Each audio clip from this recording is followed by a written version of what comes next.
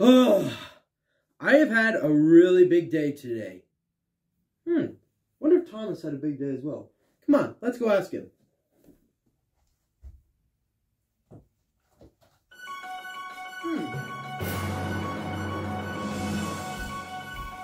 Yep, it looks like he did.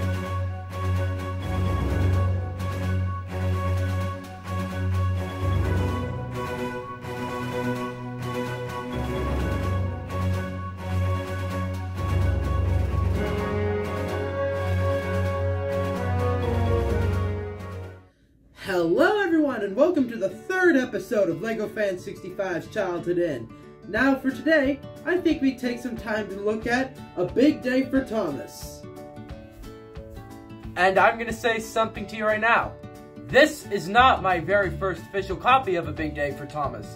This is actually my third copy. Let me explain. Okay, so now it's time to talk about where did I first see this release and how did I get it. There's something funny here with this one. I actually saw it the day I got it. Let me explain. Okay, so it's 2008 and I'm at Walmart with my dad.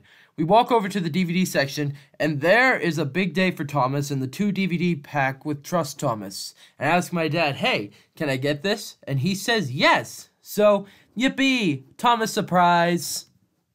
Okay, and to be quite honest with you, I have no idea where this DVD pack is.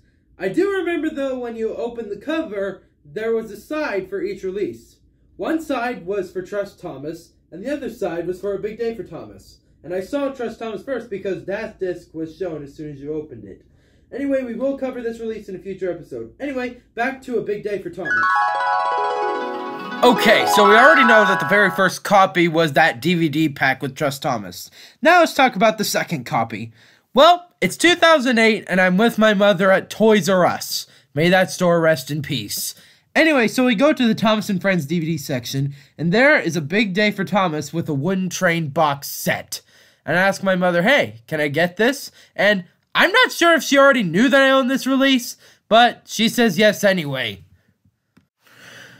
Okay, so the first time I watched this, I think this was at a Rushville birthday party. It was mainly a party for adults, so I was the only kid there.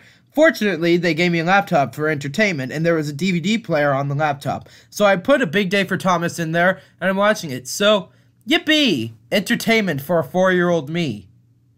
Okay, so unlike that 2 DVD pack where I said I don't remember where it is, I actually remember where the one I got from Toys R Us is. It's at my grandmother's house in Versailles. And I just wanted to get this one because on YouTube I had seen many YouTubers showing their Thomas and Friends DVD collection having a thick case on A Big Day for Thomas instead of a thin case. Also, fun fact, I actually got this DVD at the same exact Toys R Us. Okay, now before we put this in the player, there's one more thing I want to show you. In this case is a 1-page booklet. Alright, so basically inside this booklet, we have our menu, pick a story, so to spell a game, we'll cover that eventually, sing-along songs too, actually, and a character gallery as usual. And on the back, there were advertisements for other releases and books that were coming out at the same time. Also, a pamphlet like this was also on my Thomas Gets Tricked DVD, but I forgot to show it. So, here's that pamphlet, and as you can see, same exact thing. So, yeah, I always judge Thomas and Friends DVDs if they had a pamphlet or not. Okay, after all that being said, let's head over to the player and see what's on this treasure troll. Okay, now if you were an American fan and you collected Thomas and Friends DVDs back in the day, and when you put them in the player, there was one advertisement that everybody got used to. There would always be the same exact advertisement for upcoming Thomas and Friends releases to put in your collection.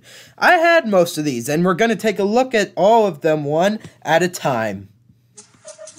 I don't know why I didn't mention this in the last 2 episodes. I guess I just wanted to talk about what was more important on the release. Okay, so on this release, we have some episodes from Season 1. Some we have covered, some we have not. We have A Big Day for Thomas, Percy Runs Away, Thomas Breaks the Rules, Henry Special Cole, The Flying Kipper, Trouble for Thomas, and Toby the Tram Engine. All narrated by... not Ringo Starr. It's actually George Carlin this time. New narrator. Now, if you've seen my Thomas Gets Tricked episode, you would know that I prefer Ringo Starr's narration for Season 1 because he was the first narrator of the show, and he gave the show good narration qualities to begin with. And I do like George Carlin's narration. I'm not as big of a fan of it as many Thomas fans are, but he's good. He's not bad. Actually, I found a fun fact about George. Whenever he was in a recording studio producing episodes, he was afraid of being in the studio alone, so Brett decided to put a giant stuffed teddy bear in the room with him. Okay, so what's my favorite episode on the release? It's Thomas Breaks the Rules, because I had gotten the Thomas Breaks the Rules VHS a little while back, and it was narrated by Ringo Starr. But I was excited to have this episode on DVD now, so yay! So for my least favorite episode, I think it's Trouble for Thomas because there are numerous reasons why. 1. Why would Edward give Thomas his job when he should know better than to do that because he knows that's his assignment? Also, why would Thomas's driver decide to stop in the middle of Gordon's Hill? But that's just my opinion, and there are no other reasons why it's my least favorite episode, but if I listed them all, we'd be here all day. So let's move on. One flaw about this DVD would have to be a little bit of the episode ordering. Well, most of it's pretty good, but it just doesn't make sense why Thomas Breaks the Rules is shown before Toby the Tram Engine, when really it should be the other way around. But other than that, this episode ordering is pretty good in my opinion. Now let's talk about its bonus features. We obviously have a character gallery, and, oh, 2 sing-along songs this time. We have Toby and Sir Topham Hatt. And to be quite honest with you, I think Toby is better than Sir Topham Hatt because Toby, in my opinion, has a little more of a tune to it than what Sir Topham Hatt did. And for the bonus DVD game, we have the Sodor spelling game, which is basically where you have to spell the engine's name right. Okay, now before I wrap things up by saying if I would recommend this release for your kid or not, there's something on the back that you need to see. There is a promotional shot for the Season 4 episode, Train Stops Play.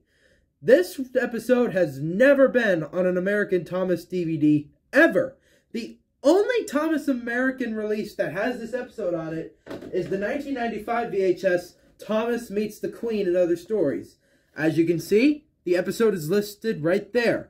And we will cover this in a future episode, and it will be special. Anyway, back to the big day for Thomas. Would I recommend this release for your kids? Yes, I would recommend it. I know, it may seem a little contrived considering that I've said I like Ringo Starr's narration for Season 1 better than George Carlin's, and I complained that Thomas Breaks the Rules comes before Toby the Tram Engine. But here's the thing. This release is very nostalgic to me. And along with Trust Thomas, that DVD pack was the very first 2 Thomas DVD release I ever gotten in my life. And I'm very sad that I do not have that release anymore. But I'm glad that I have the 2 DVDs back again on separate releases so I can cover them in separate episodes. Now, here's the thing. My personal goal for the end of this month is to reach 50 subscribers. Trevor Davis, if you know anyone in person who is a Thomas fan, please have them see this.